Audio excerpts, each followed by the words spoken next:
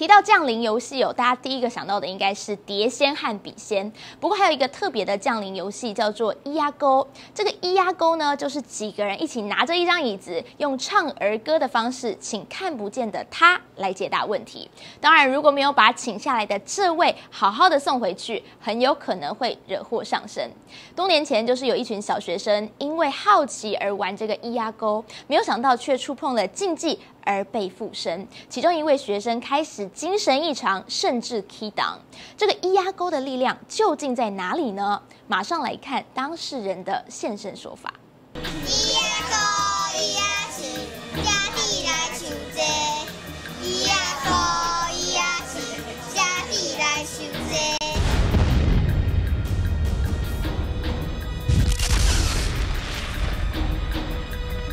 旁边所有的人。每个人各点一支香要念一个咒。咿呀钩，咿呀是，家己来求济。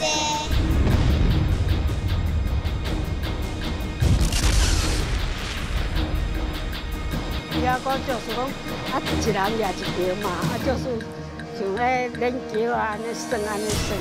咿呀钩，咿呀是，家己来求济。他们就在摇啊摇，就是小朋友啊摇啊摇，结果摇到最后是整个就爆发性，一股很大的力量。咿呀钩，咿呀是，家己来求济。可是是真的那种力量是抓不到的，就是力量很大，就一直跑啊，他们就拿个椅子，又两个就一直旋转，一直跑。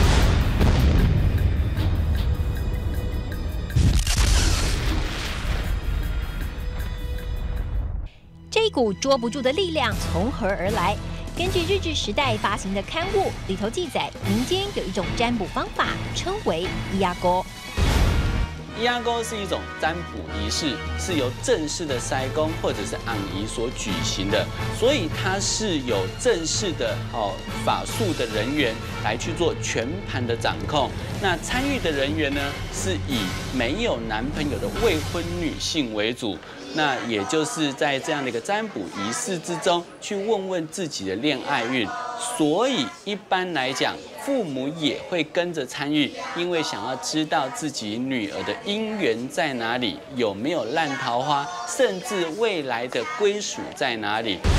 咿呀钩，咿呀是，家己来求济。咿呀钩，咿呀是，家己来求济。所以有些父母呢，在参加这个仪式的时候呢，还会特别在一旁喃喃自语说来附身啊，来附身，就是希望能够用诚心来请得咿呀钩来附身之后指点迷津。咿呀钩它的由来是南北朝时代有一个叫子姑啦，子姑的小女生，那她很乖巧，但是从小呢就没有父母，她跟她哥哥年纪差很大。所以后来他哥哥结婚以后，他就有嫂嫂来带。可是这个嫂嫂心胸很不好，常常虐待他，子姑就死掉了。死掉他嫂嫂呢，就瞒着他哥哥把他埋掉了。埋掉以后就说他失踪了。附近的小孩子就会坐在那个子姑常常坐的那个椅子上，上他的脸，然后就重复的讲他怎么样被嫂嫂虐待那事情。原来咿呀钩生前是一个不幸被虐死的小女生。但话说回来，出生于魏晋南北朝的咿呀钩，到现在早就不知道投胎几次，所以占卜时请到的有可能是本尊吗？还是跟碟仙、钱仙一样，请到附近的孤魂野鬼呢？碟仙请出来，碟仙请出来。8月11号，农历鬼门开第2天，接近午夜12点钟，一辆救护车疾驶而来，一名女学生瘫软在担架上，不到2分钟，另一名穿红短裤的女学生也是意识昏迷，被送进医院。巧的是，这2个学生都是草屯某家商的新生，同住在一个寝室，半夜双送医，竟然是为了玩碟仙。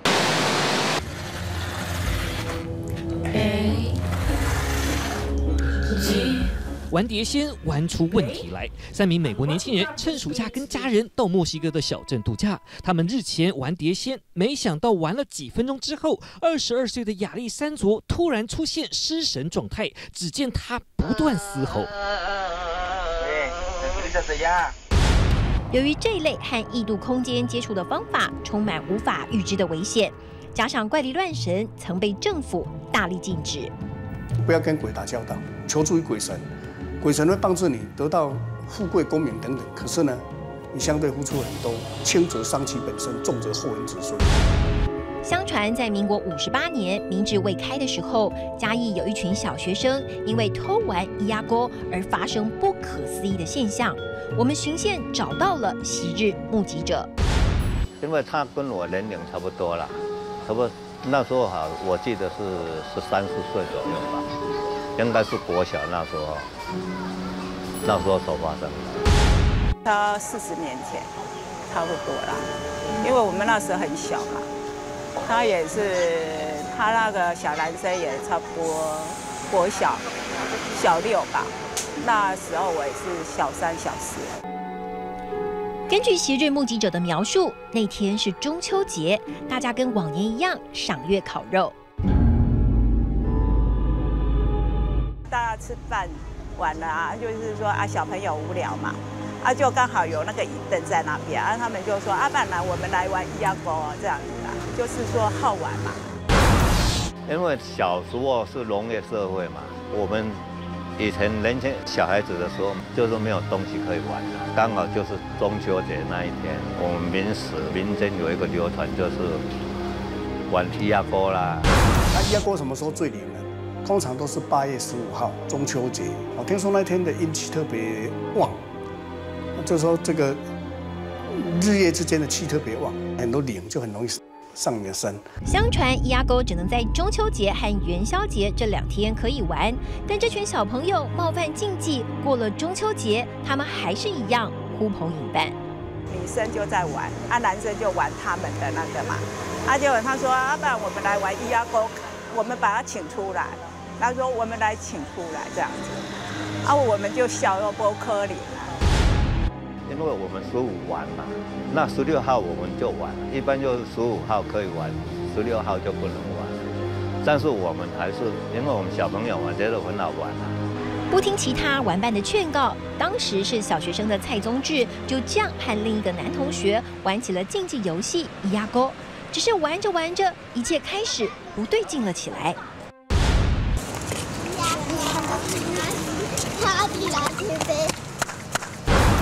小孩子不晓得什么是神明还是什么，纯粹只是为了好玩嘛。那我们就是也没有人教啊，就尝试这个方法去那边弄啊。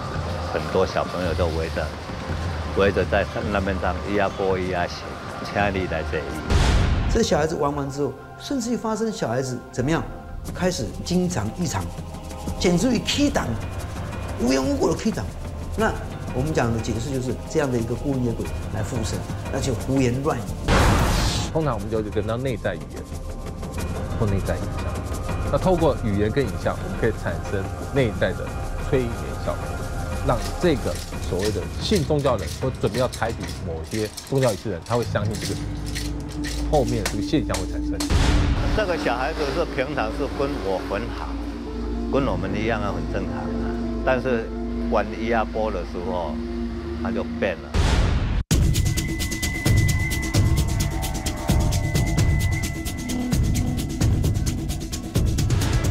当时我们不晓得说很严重了，是因为他一个小朋友就是被他手一摸，然后整个人就倒下去了，全身都僵硬不省人事啊。那时候我们才知道他。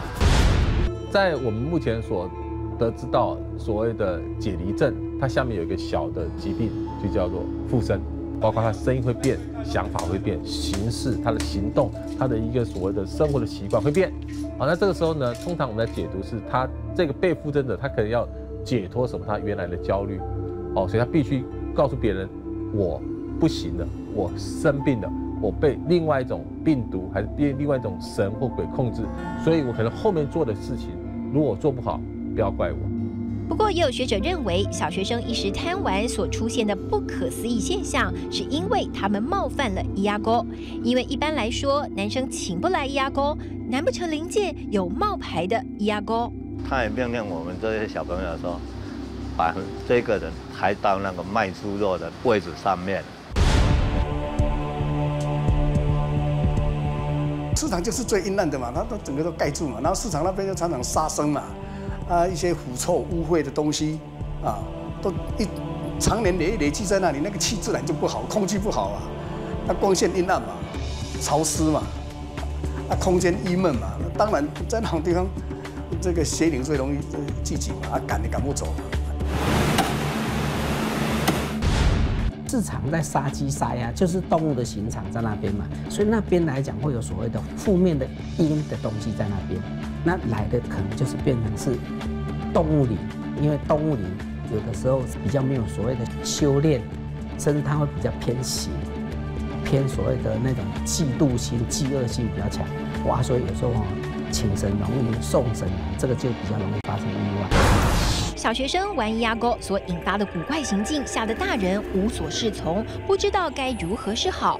慌乱当中，赶紧祈求庙里的妈祖，看看能否降妖除魔。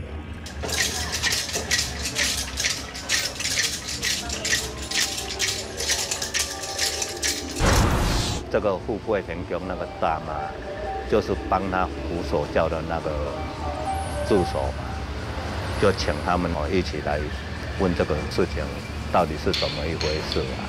那一天他妈妈是把他关起来，但是时间到，我们要关手教要问神明的时候，那个小孩子突然就自己跑出来，把他锁起来。到底他是怎么跑出来的，我们也不晓得。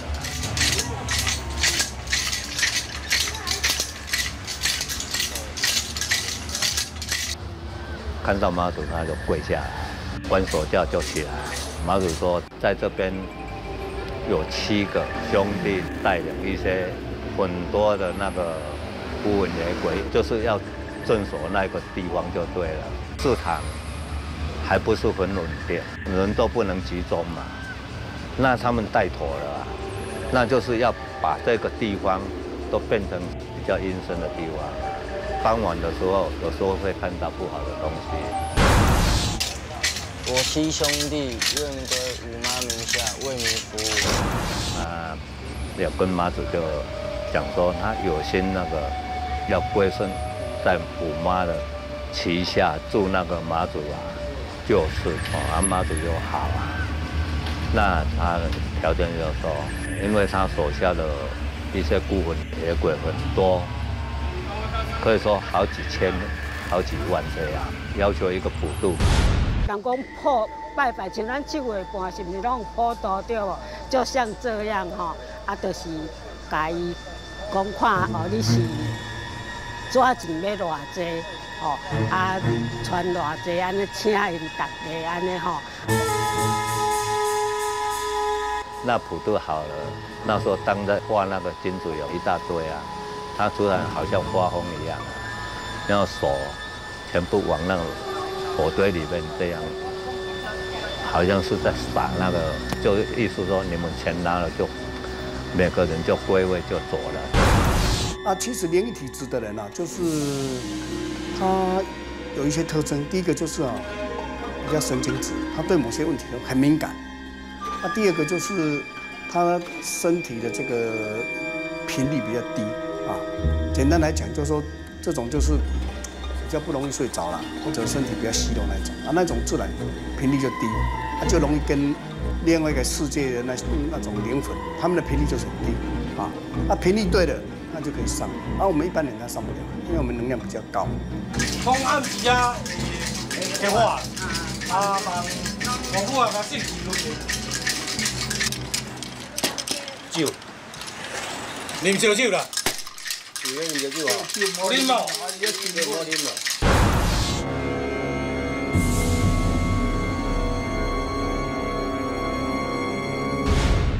妈祖伊无只是讲伊这七个将军要甲调伊的金身的咯，所以讲阮都无甲调啊。但是和七将军、兵将功。比方说，常常什么时候会被附身？学生在大考之前会被附身，因为他可能还没准备好考试，如果他被附身了，他就可以就不用去考试。在逻辑上，或者这个人他有什么重要，比如他要结婚，他要做投资公司，或他要转职业，他无法去做要还是不要这个动作的时候，他只要托给神，哦，他做个理由，他不做的这样一个最好理由就是我生病了。哦，那生病他不能真的生病，哎，他就被附身，所以暂时我什么事情不能做。所以这个有一些某些程度，他是要延迟或延缓所谓他判断要还是不要的一个心理的因素在。虽然科学没有办法证实小学生的异常反应和咿呀沟真的有关联，但是有句俗话说“请鬼容易送鬼难”，大家听完千万不要轻易尝试比较好。那么最后想问问大家，你还听过哪些禁忌游戏呢？趣你的 News， 我是 Cindy 吕，喜欢今天的内容，欢迎留言跟我们讨论，也不要忘了按赞、订阅、开启小铃铛，或追踪我的粉丝团，才不会错过我们的最新资讯哦。我们下次见，拜拜。